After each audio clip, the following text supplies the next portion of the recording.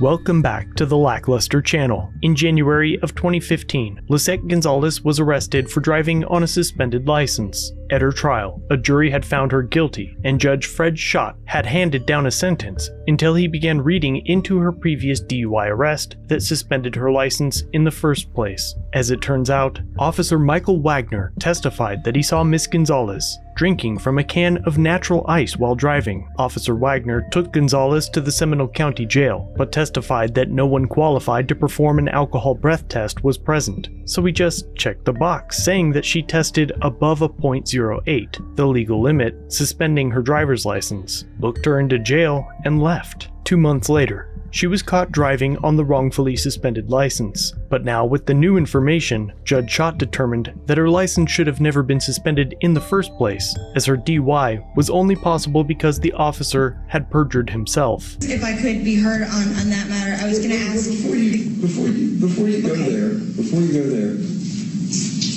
I want to be enlightened. I didn't think your license got suspended for 6 months just for getting arrested for a DUI. It was a mistake, admittedly, by Michael Wagner, who testified to that today. He caused her to have her driver's license suspended for at least a few months, and now get arrested. Yes, he did, Your Honor. For nothing. Yeah, so are you going to no process that case, or am I going to get mad at you today? Perhaps you can get mad at me, Your Honor, but at this point, the only thing that we're willing to do, Did you hear Your the uncontroverted testimony of this officer? Your Honor, regardless of... Tell me your position. Yes, Your Honor. The DMV is in charge of suspending licenses. Yeah, when officers lie to them... Correct, Your Honor, and that's why patrons... Then I want you taking him up on perjury. Your Honor. Will you take him up for perjury? He admitted it was a mistake, Your Honor. No, but he lied. He lied on a sworn Absolutely citation. not, Your Honor, and that is not true. I'm dismissing. The state's position... I'm dismissing. You cannot summarily dismiss, Your Honor, without a motion for us to be able to respond to. No, I'm dismissing the charge. You can appeal me. We will, Your Honor. Please provide us a written order. No. I'm dismissing the charge. So there will be no court minutes or whatsoever? Sua sponte, based upon this record. And that case has the same record as this case. So take it up on appeal with him lying about it. And getting her license Your Honor, and I won't let that be said today. He admitted to the mistake today. Patrons and people who have identifications and driver's licenses in the state of Florida have to keep their address on file. The state intends to amend the charge and proceed on a no valid. I'm rescinding the sentence. I'm granting the JOA. So you're granting it because you don't agree with the state's decision on the other charge? I'm granting JOA in fairness. In fairness, because you don't like the state's decision today, Your Honor, on the case? No, you're not. No, I've reconsidered all of the testimony and the evidence. And you know, now that I consider what Officer Wagner testified to and how many times he basically tripped over himself unnecessarily just to arrest this lady with no real probable cause. We should have had a suppression hearing. I'm granting the motion for JOA. The state would like to be heard on that matter, Your Honor, as they're entitled to be heard. Sure. Today we've proven, as Your Honor initially indicated, until such time as the state was not able to tell you why we're proceeding on the charge that we were proceeding on, the state intended to amend that to either a civil infraction and or a no valid, but the state needed time and intended to do that. However, in this particular case, there was ample testimony as to the fact that the defendant's own statement that she was in possession of alcohol and she drank it. There was testimony uncontroverted from the defendant that was in fact alcohol and she normally doesn't. This is again evidence, direct evidence, and not circumstantial evidence.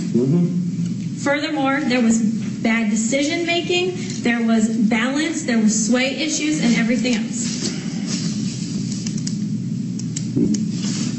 JOA for the defendant.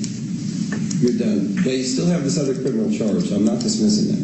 The DeWillis, we're going to go full bore. We'll get DMV people in here. We'll get Officer Wagner back here, and we'll find out why your license was suspended if somebody broke the law to cause your license to be suspended. And that's the route you wanted to go. No, Your Honor, that's not the route. Is that other case on your docket? Yes, it is on your docket.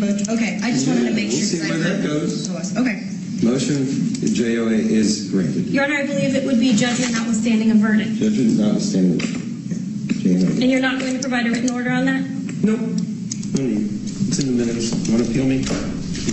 The judge absolutely has the authority to overrule the jury's verdict, but it is rarely done. The morning after this incident, the judge changed course again and filed a 4-page order saying that he was granting a motion for a new trial, although no one had made such a motion. Ms. Gonzalez's defense says that because she was acquitted, any retrial would violate her right to not be prosecuted more than once for the same offense. And after all of this, Judge Schott was removed from criminal trials. He was then reassigned to a civil docket. In a statement, he said that he sticks by his decision, but he admits that he shouldn't have gotten so mad at the prosecutor, or granted a non-existent motion for a new trial after apparently acquitting the driver. And in the end, the officer maintains that it was merely a mistake. But I'd like to know what you think, as this case does not appear to have been appealed or retried, nor does it seem that Ms. Gonzalez has filed a civil suit against the officer or prosecutor. And of course, the officer was never charged with perjury. Let me know what you think in the comments down below. Some people were swearing. Absolutely. And would you describe other people's demeanors as upset or angry? I don't know if you've seen anybody be killed, but it's upsetting. The answer is yes, I was just going to object, Your Honor. As argumentative, and you can proceed. We're outside the hearing of the jury. Ms. Hanson, I'm advising you, do not argue with counsel, and specifically, do not argue with the court. Is the cameras off? Are the cameras off? No, they are not. We are on the record. Okay. You will not argue with the court. You will not argue with counsel. Mm-hmm. They have the right to ask questions.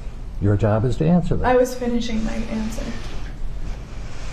I will determine when your answer is done. Okay, well... And so, do not argue with the court. Do not argue with counsel. Answer the questions. Do not volunteer information that is not requested. The attorneys for the state have redirect. They can ask you questions if they think that certain things were left out. Okay. It is counsel's prerogative to ask you leading questions and for you to answer those and not volunteer additional information. Okay. Are we clear on this? We're clear.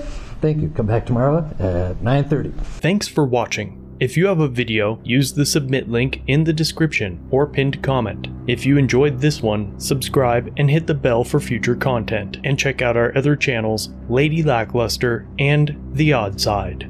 Remember to like, share, and leave a comment about what you think of this interaction. It's the easiest way for you to help expose corruption and misconduct. Merchandise is available using the links below. Join the LackLuster family for just $1 if you'd like to further support the channel. Get a Lack logo next to your name, custom emotes, and early access to videos. I look forward to seeing you in the next one. All links are down below.